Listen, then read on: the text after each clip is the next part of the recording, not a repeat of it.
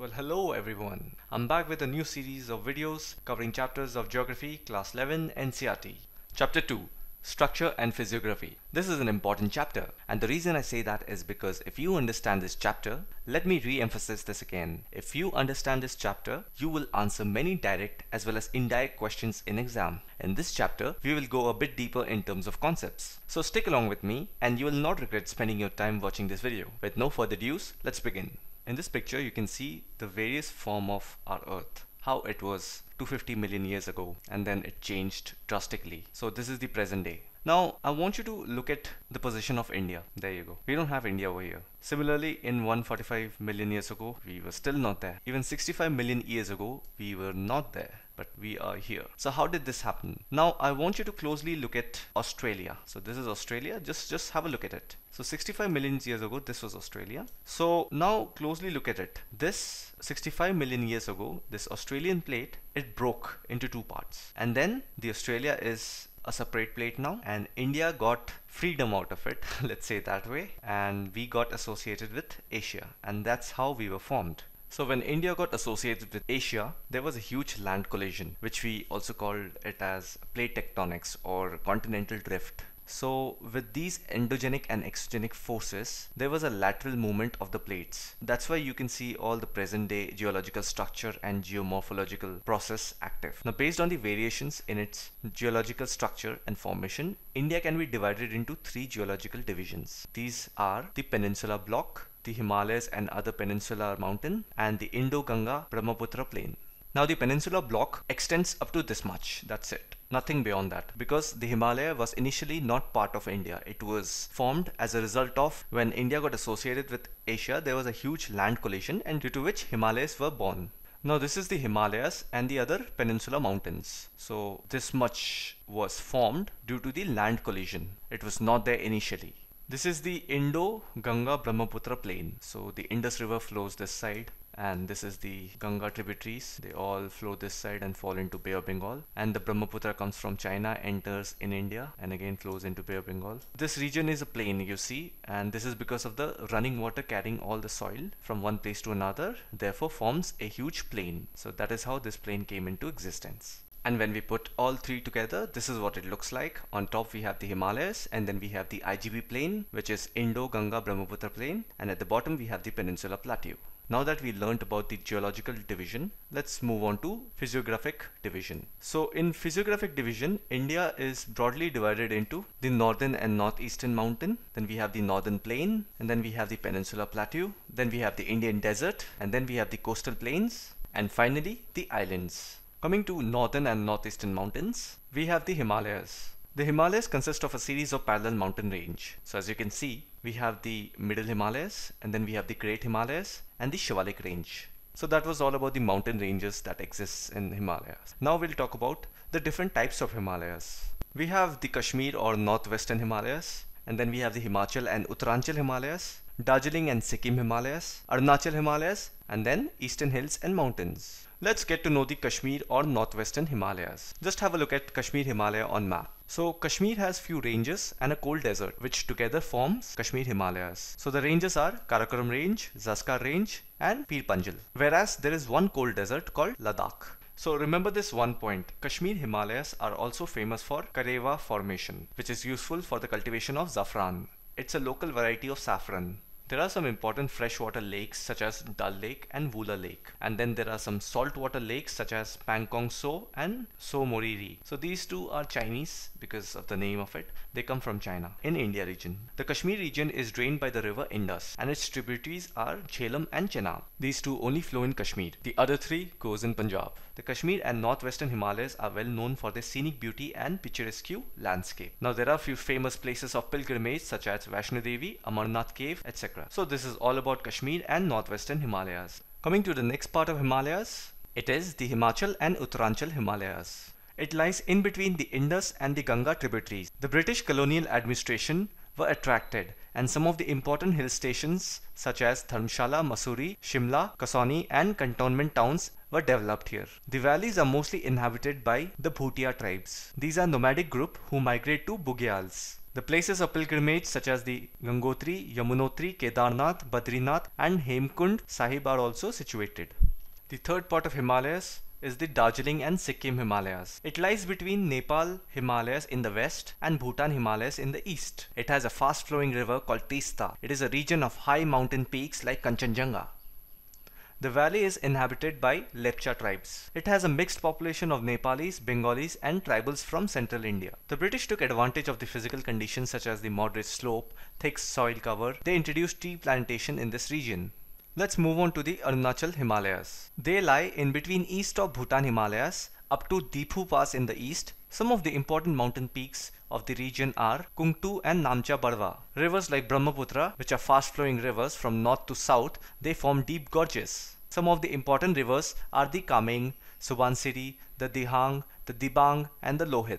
The valley is inhabited by Monpa, Abor, Mishmi, Nishi and the Nagas. Most of these communities practice jhuming. It is also known as shifting or slash and burn cultivation. Coming to the last part of the Himalayas, they are the eastern hills and mountains. They are known by different local names. In the north, they are known as Patkai Bam, Naga Hills, the Manipur Hills, and in south as Mizo or Lushai Hills. The Barak is an important river in Manipur and Mizoram. Loktak Lake at the center, surrounded by mountains from all sides. It is also one of the important lakes. Most of the rivers in Nagaland form the tributary of the Brahmaputra, while two rivers of Mizoram and Manipur are the tributaries of the Barak River. Barak itself is a tributary of Meghna. The rivers in the eastern part of Manipur are the tributaries of Chindwin. Moving on to the next feature, the northern plain. They are formed by the alluvial deposits brought by the rivers. It's plain and simple. When the running water took all the soil with itself and deposited at a different place, hence forming a large bed of alluvial deposits forming the northern plain. Okay, the three main rivers causing the formation of the northern plain is the river Indus, Ganga and Brahmaputra. The length of this plain extends approximately 3,200 km from east to west, and the average width of these plains are from 150 to 300 km. From the north to south, these can be divided into three major zones: the Bhabar, the Tarai and the alluvial plains. Now let's read a little bit about Bhabar. Bhabar is a pebble covered belt. So you can see it's fully consists of pebbles, stones. The width of it is 8 to 16 km and it lies parallel to the Shivalik slope. All the stream disappears into the belt. It is natural. When the water comes to the pebble covered belt, it is bound to disappear. Second comes the Tarai. South of the Bhabar belt lies the Tarai belt. This belt was originally covered with thick forest. So after the stony slope, you have the thick cover forest which was cut down for cultivation. Then comes Bhangar and Khadar. These both are the subdivision of alluvial soil. So Bhangar is the largest part of the plain. It is covered with rich alluvial soil. The Bhangar presents a terrace-like feature, so it has these terrace sort of a thing for cultivation. Next comes Khadar. The Khadar belt is made up of newer deposits from the rivers. The soil is renewed often due to the flow of river. We have read this again and again that when water moves from one place to another, it renews the soil. This belt is ideal for agriculture. Brahmaputra river flows from northeast to the southwest direction. The mouths of these mighty rivers also form some of the largest deltas of the world, like Sundarban Delta. These river valley plains have a fertile alluvial soil cover which supports a variety of crops like wheat, rice, sugarcane and jute, and hence supports a large population. With this we have finished the northern plains, and till now we have finished two topics, the northern and the northeastern mountains plus the northern plains. Let's move on to the third topic, the Peninsular Plateau. The Peninsular Plateau have an elevation of 600 to 900 meters. It starts from Delhi Ridge in the northwest to Rajmahal Hills in the east, and then Gir Range in the west, and then Cardamom Hills in the south. I'll just show you all of this point on a map. Here it is. The Peninsular Plateau is the oldest and the most stable landmass of India. Elevation of the plateau is from the west to east. That's why many rivers flow towards east. So we know that the west, this is the Western Ghats and this is the Eastern Ghats. So this side of the plateau is higher in elevation than this side. That's why most of the rivers flow this side into Bay of Bengal. The western and northwestern part of the plateau has an emphatic presence of black soil. So this part, we are talking about the western part and the northwestern part, which is this side, the Gujarat and Rajasthan side. This is full of black soil.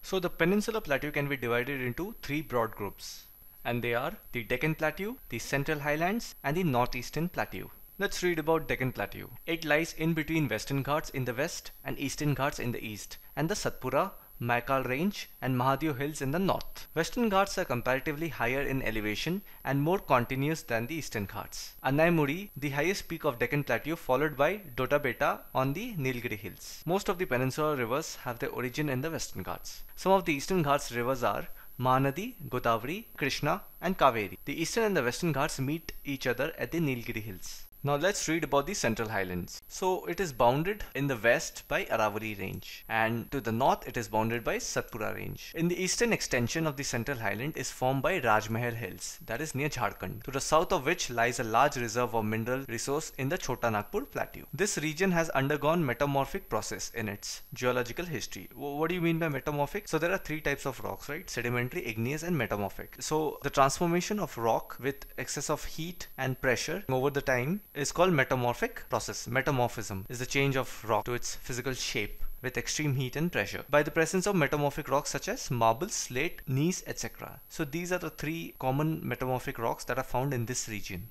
Coming to the third type, the northeastern plateau. Due to the force exerted by the northeastward movement of the Indian plate at the time of the Himalayan origin, a huge fault was created between the Rajmahal Hills and the Meghalaya Plateau. I'll show this to you on a map, how it was formed. Later, this depression got filled up by the deposition activity of numerous rivers. Today, the Meghalaya and the Karbi Anglong Plateau stand detached from the main peninsula block. Meghalaya Plateau is also rich in mineral resources like coal, iron ore, silibanite, limestone and uranium. With this, it brings to an end of Peninsula Plateau. Moving on to the next topic, the Indian Desert. To the northwest of the Aravalli Hills lies the Great Indian Desert. The desert can be divided into two parts. The northern part, the sloping towards Sindh, and the southern part, that is the Rann of Kutch in Gujarat. Low precipitation and high evaporation makes it a water deficit region.